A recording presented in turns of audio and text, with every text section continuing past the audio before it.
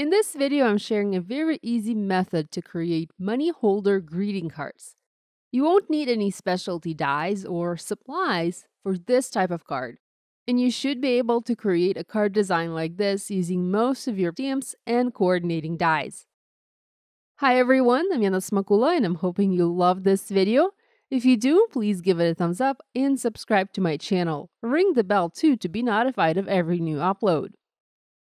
Let's start by stamping some images in black Copic marker friendly ink on white paper. The size of the images you pick is the only thing that matters, as you'll want to use something that's big enough to hide a folded bill behind it.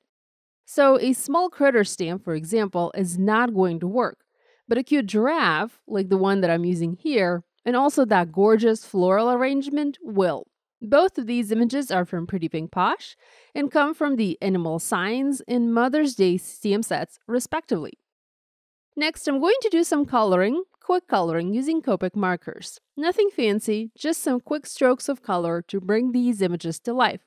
If you're more comfortable using other coloring mediums, I encourage you to use whatever you are more accustomed to.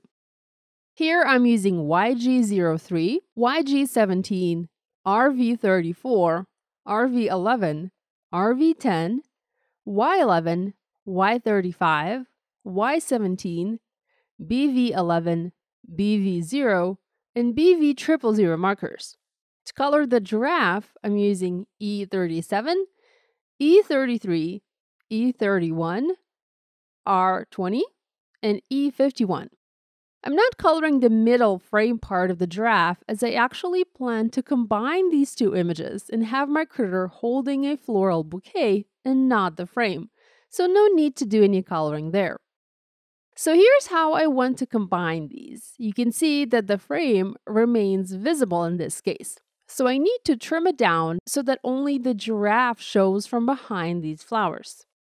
I'm also going to cut the front legs off and cut the tail off. I will later reattach these parts onto the image, but in slightly different places.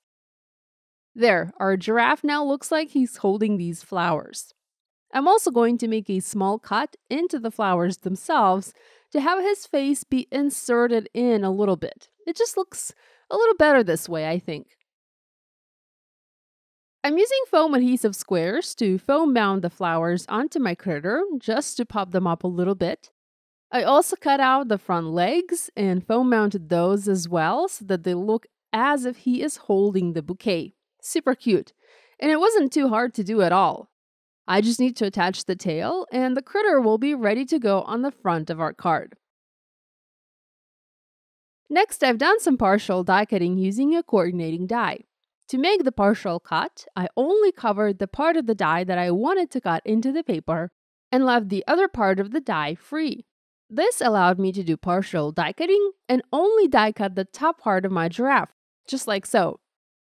Now I will place the colored giraffe over the partial die cut to complete the card. Now before I do that, I also want to add some dry embossing to the background. I'm using a new stencil from Pretty Pink Posh. This is a wide stripes stencil, and I'm using the embossing sandwich in my die cutting machine to emboss this design onto my panel.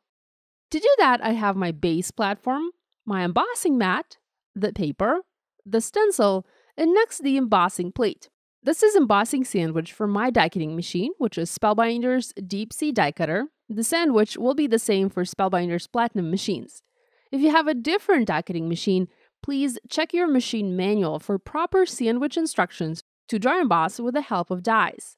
These sandwiches are different for every machine, so make sure you follow the instructions for the machine that you own. I've dry embossed this panel and I love the result.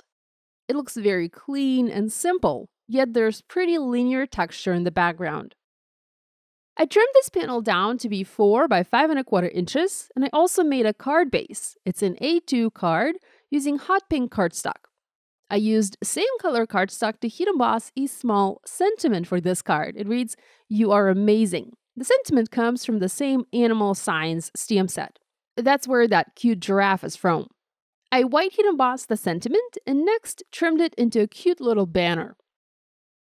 Now I want to turn this banner into a little pick to add to the bouquet. To do this, I'm adding a stick. I wanted to use the toothpick for this, but I couldn't find any toothpicks at home, so I'll let you in on a little secret. I used spaghetti.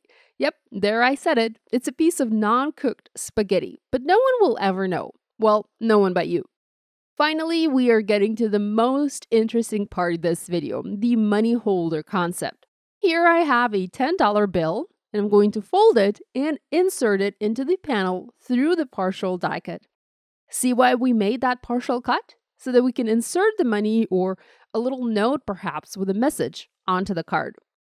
While I have the bill inserted, I'm going to add foam adhesive around it and make sure it's not touching it. I want to block the bottom part of the panel so that I don't have stuff falling down into the card and making it impossible to get it out.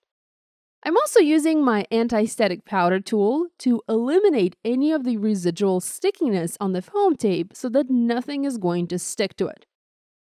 Now we can adhere this panel onto the card base.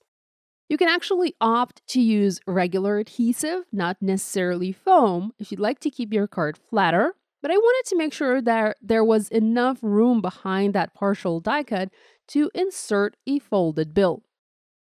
Next, I used foam adhesive and foam mounted my handsome giraffe onto the card, along with that Your Amazing sentiment pick already foam mounted in place. I stamped a few pink stars to coordinate with the rest of the pink on the card, and I also adhered several white jewels scattering around the project. I can easily remove the folded bill or tuck it back in, and my card is ready to be gifted. I also made one more card to share. This one is for the graduation, and it uses the same concept and pretty much the same supplies. I'm not going to go into details as to how to make it, as it is identical to the previous card, but I will quickly walk you through the process. I wanted to create an embossed background for this card as well. So I dry embossed the graduation stencil, also from Pretty Pink Posh, on white cardstock. I've also made the partial cut by using the coordinating elephant die from the Animal Signs stamp and die set. This time though, to make the design pop, I decided to add some color to it and help highlight all of the raised areas. I've been wanting to try a new to me product, the Palette Pastels from Jane Davenport by Spellbinders. This is in color Chilled, and also one of her blender sponges. I know this looks like makeup and you're probably wondering what on earth am I going to do? While this does look like makeup, it was designed to work as a coloring medium, and it works beautifully on paper. It can also be used as makeup if you want. It's skin safe. Anyhow, I loaded the sponge with a light blue pastel, and here I'm lightly blending it on the paper. This is giving me a very soft look. There aren't any harsh lines here. The product is dry, there's no moisture there, so there cannot be any harsh lines like we sometimes have with the inks and ink blending tools. This is definitely a new territory and a fun product to color with, and I look forward to playing with it some more in the future. Here's actually another background that I dry embossed and blended with these pastels, just with a darker color. Next, I stamped, colored, and cut out an adorable elephant from that same Animal Signs stamp set. I used W5, W3, W1, and R20 markers. I also stamped a graduation cap and a scroll from the Congrats Grad stamp set and colored those images using Copic markers as well. I used RV34, RV11, RV10 colors along with the C9, C7, and C5 markers. I foam mounted this darling baby elephant onto the background, matching him with a partial die cut already made. Next, I added his graduation cap and scroll using foam adhesive. I foam mounted the entire panel onto light pink card base and also embellished it with a few stamped and die cut stars and pretty white jewels. While the slits in these cards are relatively small, you should be able to tuck any folded currency bill inside or tuck a little handwritten note if you like. I hope you'll give this idea a try using these or other stamps from your stash. If you do, remember to share online and tag us on social media. We always love seeing what you guys are making. On the screen, there is a link to a playlist with all of my videos featuring Pretty Pink Posh stamps. Subscribe now not to miss any new card making videos. Thanks for watching. I'll see you next week.